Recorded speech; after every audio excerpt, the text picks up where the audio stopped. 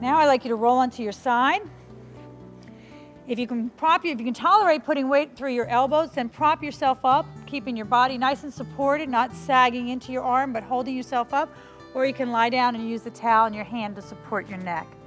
You're gonna bend your legs, pushing your heels together, and we're gonna open that top knee. We're gonna lift that knee up like a clam opening, and we're gonna hold it. 1, 2, 3, and bring it down.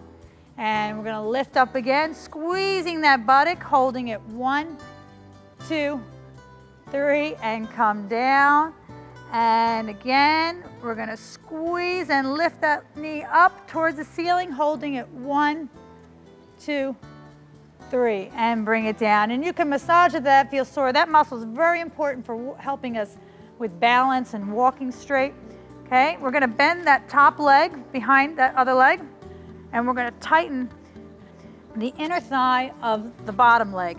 Your foot should be facing the ceiling, and you're gonna lift that leg up in the air, and you're gonna hold it. 1, 2, 3, and let it release.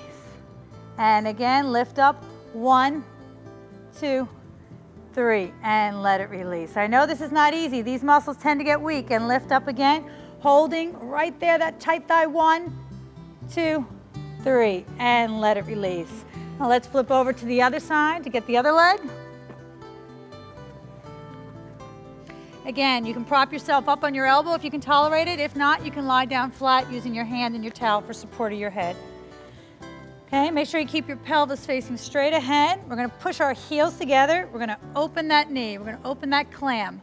Lifting that leg up. We're gonna hold it. 1, 2, 3, and let it release. And we're gonna do that again. Lift that leg up, that knee towards the ceiling, holding it there.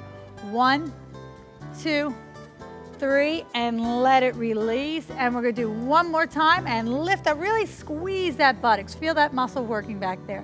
Hold it. 1, 2, 3, and let it come down. Again, massage it if you feel that muscle's fatigued and tired.